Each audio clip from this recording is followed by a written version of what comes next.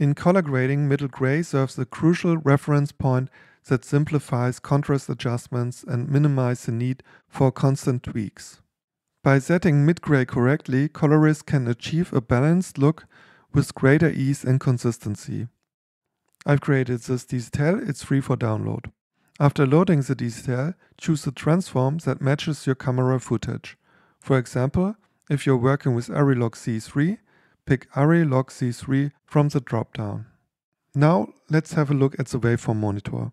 You'll see a distinct rectangle at the exact IRE level where your log footage expects middle gray to be.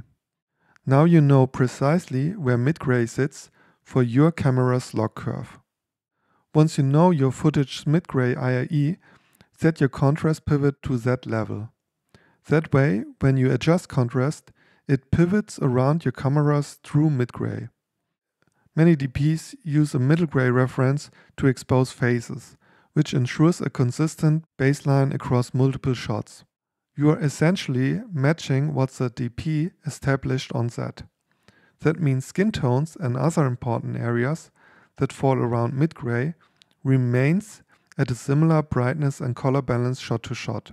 This cuts down on the time you spend readjusting exposure and color for faces in different scenes and keeps your footage looking cohesive.